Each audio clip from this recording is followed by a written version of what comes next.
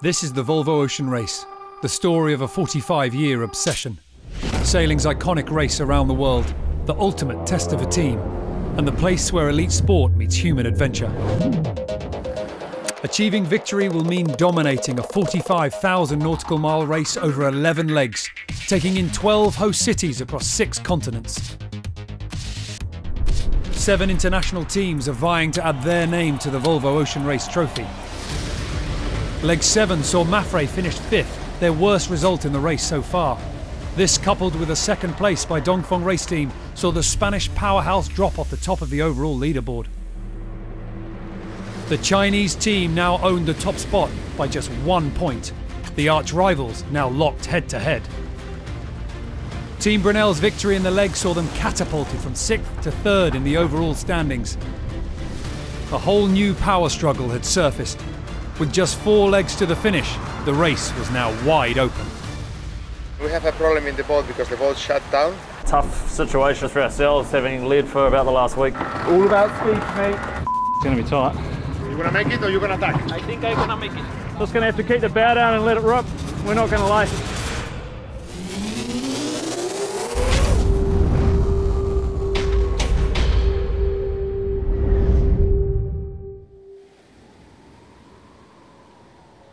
Leg 7 proved to be one of the most relentless Southern Ocean passages in the history of the race. But above all, it will be remembered for the devastating loss of Sun Hung Kai Scallywag's crew member, John Fisher, who was knocked overboard and sadly not recovered. Once we got that news, unfortunately, it was really hard for me personally, but for everybody on board to focus. You know, it was at the front of everybody's mind. You know, every time you clip in, you think about it. Every time the boat's careening down a wave, it's difficult. I mean, it's all anyone could think about. I could feel the tension that these guys must have felt at that moment, you know. It's a raw panic that you have to put open everything in your capability to solve the situation and find your crewmate back. To go and say to my guys, you know, the news is it was Fish that lost his life and they haven't found him and they stopped looking. People were quite reflective or kind of introverted for the day. They all needed their time and their space to deal with it. I had lots of correspondence on all the legs with Scallywag on email, so I knew I needed to send an email, but you don't really know what to say. So I just sent our team's condolences and sympathies. Woody came straight back. And he just said that, you know, he was his best mate, and to make that decision to stop looking is the hardest thing he's ever had to do. For all the skippers and crews, John Fisher would be at the forefront of their minds for the rest of the race. Leg 8 would be the last long leg in the race. The Southern Ocean was now over, but new challenges would lay ahead as they pushed north. First 8 to 9 days will be a big tactical game. And then we turn left, just past Bermuda, and then you're in the hands of the weather gods. Once you get north of the Gulf Stream, you know, cold water, cold seas, can be some pretty vicious storms. And then just before you get into Newport, it's freezing. You get quite foggy conditions, it can be quite wet and windy and wild. So it's a crazy leg. A lot of boats are going to be up there to win the leg, and for us from Mafre, we have to step up again and put all the strength to try to win this leg. There's still a lot to go for and to win and to earn. And I think every team will feel that tension and every team will fight to cope with it best. It's about managing the pressure we have. Probably is our best opportunity to win the race. If you have a very good result in the next one, then all of a sudden the lead is really inside of grabbing. We want nothing more than to win and do our home stopover. In the run-up to the start in Itajaí, it was a race against the clock for both Sun Hung Kai Scallywag and Vestas 11th Hour Racing, who both retired from the previous leg. Both teams having to have their boats delivered in time to repair and refit before the next start. Vestas 11th Hour Racing having a new mast fitted after losing theirs in the South Atlantic. It was no small feat to just get the boat here, you know, from the Falkland Islands on delivery with a jury rig, with the diesel tanks, with the charter flight, delivery crew, technicians. I mean, it's been an act of Congress, just to get us to a point where we can start this leg on time. From a sailing team standpoint, we're very excited, for that to be the case. We're hungry to get back on the water. Sun Hung Kai Scallywag had just 3 days to prepare their boat before the start of Leg 8, but the Volvo Ocean Race family came together to make sure it happened. For David Witt's team, it was far more than a physical presence that was admirable as the team aimed to be on the start line.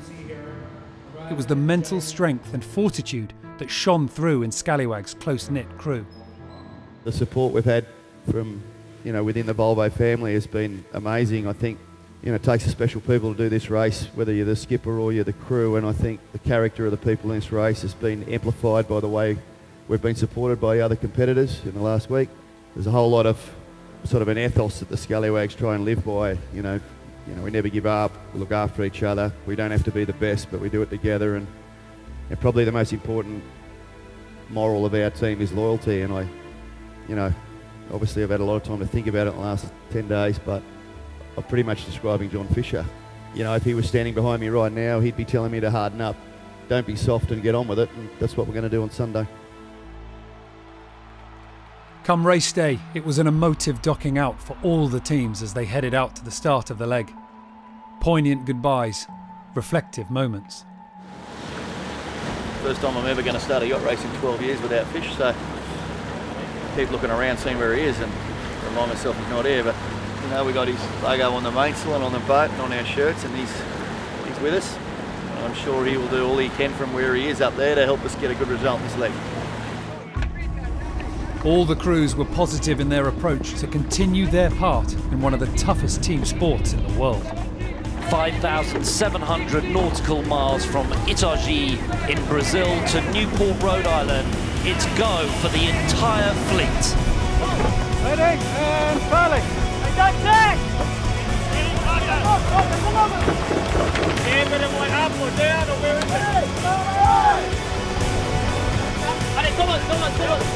Brunel coming in hot on starboard. Look how close it is.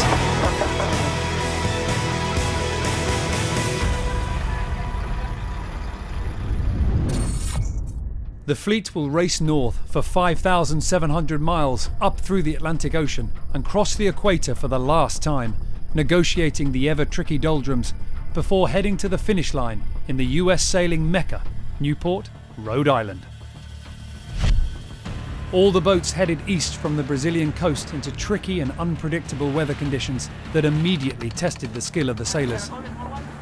For the first 24 hours there were multiple lead changes, but soon it was overall race leader, the Chinese Dongfeng race team, who set the pace at the front. Doing a pretty good job at the moment actually. Everyone else is back there, so I don't mind if it's upwind as long as everyone's behind us. We have Dongfeng just in our bow 1.5 miles away, and then we have the rest of the fleet 2 miles or more than 2 miles behind us, so we are quite happy. The speed of the boat is key in this kind of legs, because all the boats, we are close to each other and you want to gain meter by meter. We have to keep focused if we want to win this leg.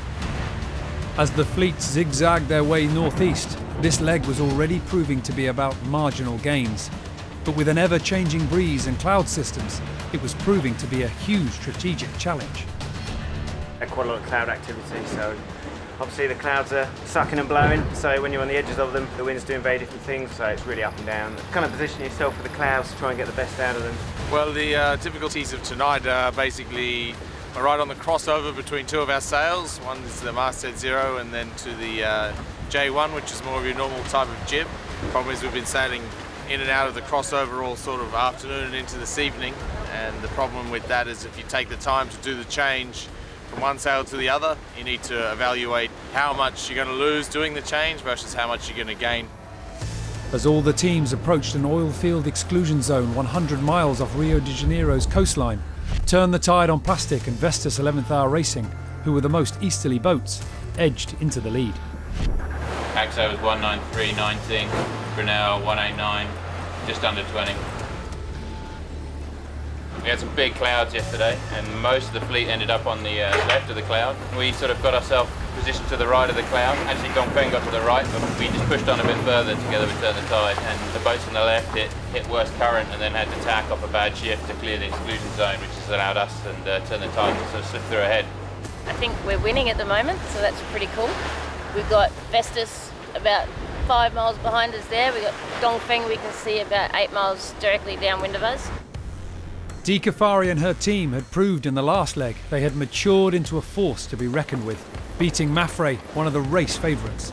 Of the 7 teams, Turn the Tide on Plastic has the least experienced offshore crew, and when Kafari was recruiting, she needed some key figures to support her. Liz Wardley was her first signing, and with extensive knowledge gained from 2 previous campaigns, Wardley has been instrumental in the way the team operate. There isn't anybody that knows these boats better, every inch of these boats, and there isn't anybody that, no matter what the conditions, will always fix whatever's broken. And she also has it in her, the drive all the time to send it at 100%. It's the closest racing you can find in offshore sailing, and it's extreme, it's relentless, the competition's fierce, and it's pretty much everything that I love. I guess being the boat captain, you're kind of responsible for keeping it all together, really. And I guess one of the benefits we had when we started up our team is that I knew the boat so well, so that the guys that were coming into the team could concentrate on learning how to race the boat as opposed to learning how to maintain the boat. So I think that was a big plus for us. She's very confident in all weather conditions and has pretty much seen and done everything, so nothing really phases her. And that's really important for me, having a young crew, to see that kind of confidence in somebody. So that was really important for me to have that, so that they could grow up thinking everything was okay and it would be fine, and they develop similar skills. I guess you're just trying to pass on experience and bridge the experience gap that some of our guys had, but at the same time I think they've taught us a lot as well. Over the next 2 days, Turn the Tide on Plastic and Vestas 11th Hour Racing swapped places at taking the lead, but by now were not alone. Their duel soon became a 4-way battle, with Team Brunel and Dongfeng Race Team closing in fast. It's been a pretty interesting last 12 hours, really. We started off quite a long way behind Vestas, and then following them, slightly gaining. We should be right behind them. Dongfeng's just jibed, so we're going to match just to sort of cover our a little bit, head into the coast, just over here, just try and stay on the inside of them, just protect our position at the moment. 1, 2, back! We're nearing the top eastern corner of Brazil. This sort of next few days we need to make a call how close we stay to the coast and how much driving we do around the corner, or whether we just go straight after the corner. Deciding that is then what sets you up going further north. During much of the race over the previous 7 legs, Dongfeng Race Team were used to a familiar sight, their arch rivals Mafre. The 2 teams often together and covering each other's every move, but a week into the leg, the Spanish team were back in 6th position and had issues. We have a problem in the boat because the boat shut down completely. The main fuses blew away and a couple more as well. And then consequence of that was a few instruments just broke and a few more things. But right now the bigger problem we're trying to solve is we cannot control the keel, not with the electric or the main engine. So I don't know, we try to make some bridges and try to open the valves manually and see if it works. With the movement of the keel essential to be able to race the boat efficiently, the crew made a bypass switch, but it would have to be hand-operated below deck. For Mafre, this was a disadvantage they could do without in this all-important leg.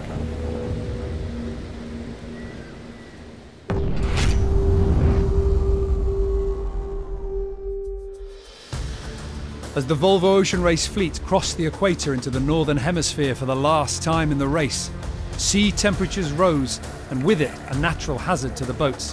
Sargassum seaweed, and it was in abundance.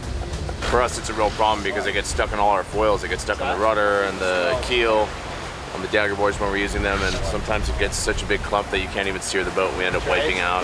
It's a problem we're going to end up dealing with for another couple days.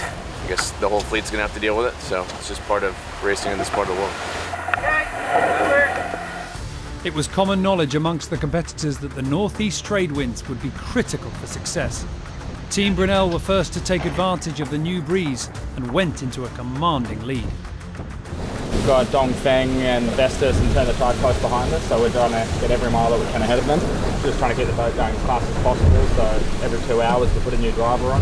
We're constantly monitoring the performance data, so if anybody's doing something incorrectly, we know to make a change the driver or the trim or the setup to kind of get the performance going at its optimum at all times. As Team Brunel made gains, Turn the Tide on Plastic dropped back into 4th spot. A bitter pill to swallow after a solid performance earlier in the leg. The first 4 boats are all within 35 miles of each other, so the pressure's on.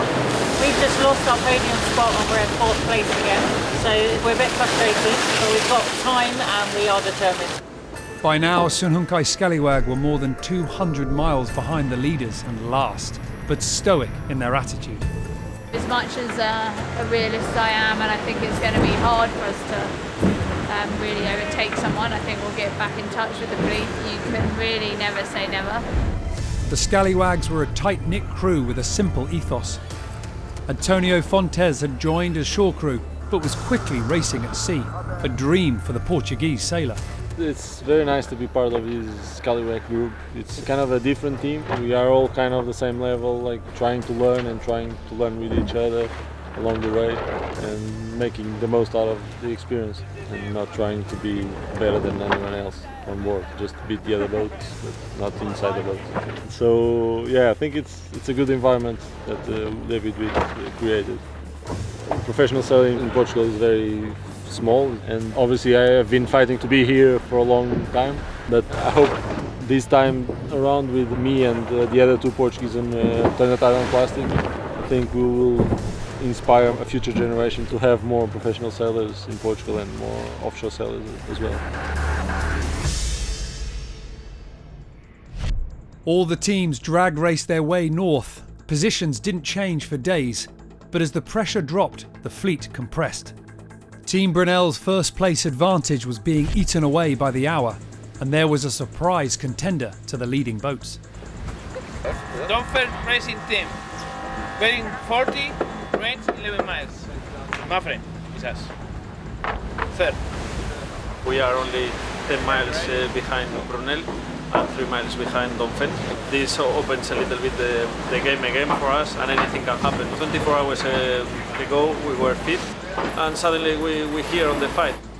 Mafre had made an incredible comeback and passed both Vestas 11th Hour Racing and Turn the Tide on Plastic as they approached the finish line in Newport, Rhode Island.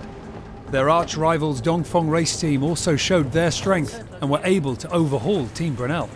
Bit of a tough situation, I suppose, for ourselves, having led for about the last week, going into a big compression here, which we always kind of knew was going to happen at the end of the race. Everyone's super close, and it seems like the boats behind are just slowly gaining. We think we can win, but regarding what is ahead of us, we know it can be easy if the wind stay. It can be a big mess and a big change of in the ranking if the wind drop and you have gust everywhere. It's in the night, fog, so we cannot see a lot. Team Brunel was not giving up easily. For more than an hour, in a shifty light breeze, the 2 boats traded first place for second, and with Mafre now in the mix, the battle was truly on for the top spot. The 3 boats were now just a couple of miles apart, and heading to the finish in a surreal slow-motion battle in the coastal fog. The last 2 hours have been very close, very light racing against Dongfeng and Mafre. We managed to get the better breeze and squeeze out ahead. Now we're close to the finish, I think. For the Chinese team, the tension was unbearable as Team Brunel slipped ahead as the lack of wind and an outgoing tide made progress impossible. Yeah, which way is the finish? Somewhere over there? Or?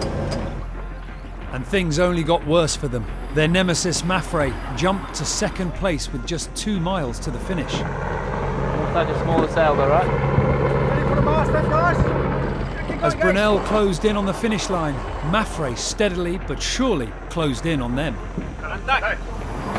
After nearly 5,700 miles, it was coming down to the line, with just meters separating the 2 boats. Tortuous for both the crews in the virtually windless end of their leg. All about speed for me. Yes. Just 1 mile further behind, another duel was playing out. Dongfeng Race Team, who had led into the approach to Newport, had dropped back further. unthinkable for the overall leaders of the race. We were first, and now we are fourth behind Vestas. That is third, Mafre second, and Brunel first. But nothing is done.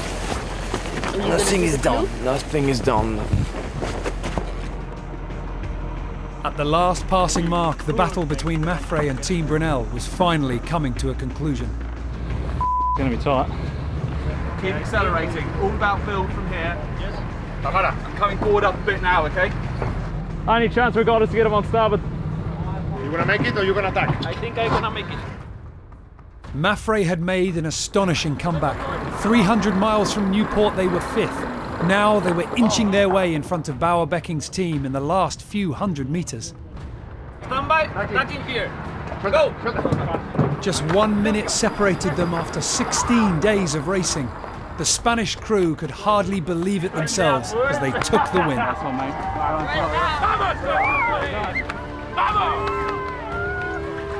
A second spot for the Dutch team, albeit respectable, was difficult to swallow after they'd led for most of the past week.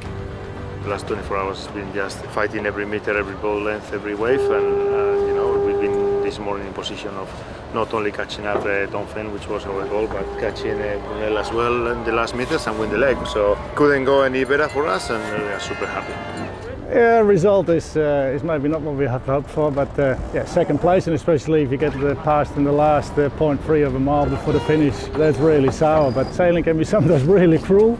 Of course, gutted right now, feeling, but that's how it goes. The next boat to come out of the fog to claim third spot was a welcome sight for the local fans at the Fort Adams race village. Vestas 11th Hour Racing scored their first points in 5 legs. You know, when we sail pretty well. So it's nice to score some points in 2018, certainly, and get a podium here into our hometown. So yeah, a lot of emotion, but all good at this stage. A 4th place for Dongfeng race team was the cruelest blow for Charles Cordrelia and his Chinese team. Honestly, when we were 2.5 miles ahead of Brunel at 18 miles of the finishing line, we were starting to dream about the best, but we knew it would be complicated to finish, but not as much as it has been. And the pain wasn't over for the remaining 3 boats racing. 5th across the line was Team Axonobel, who passed Turn the Tide on Plastic within sight of the finish. There was no hiding Di Cafari's disappointment. Her team had led for several days of the race, only to drop back in the concluding chapter of this leg. Despite Sun Hung Kai Scallywag's huge gains in the last 24 hours, they simply ran out of time to improve on their last position. But skipper David Witt was positive upon arrival. The last thing really that's important for us was the result. It was very important for us to get back in the race after the tragedy and all stay together. And you know, I think we probably sailed the best we have in the whole race and got the worst result, but we're glad to be back in the race. With a surprise leg victory by Mafre, the Spanish team have now regained the overall lead from Dongfeng race team and are 3 points clear. Team Brunel remains in 3rd spot. There was now time for all the crews to rest and recuperate in Newport, Rhode Island before leg 9. Next up, the fleet head back to Europe. A 3,300 nautical mile transatlantic sprint to Cardiff in Wales. It will be the last double points leg, which could be the defining moment to who wins this edition of the Volvo Ocean Race.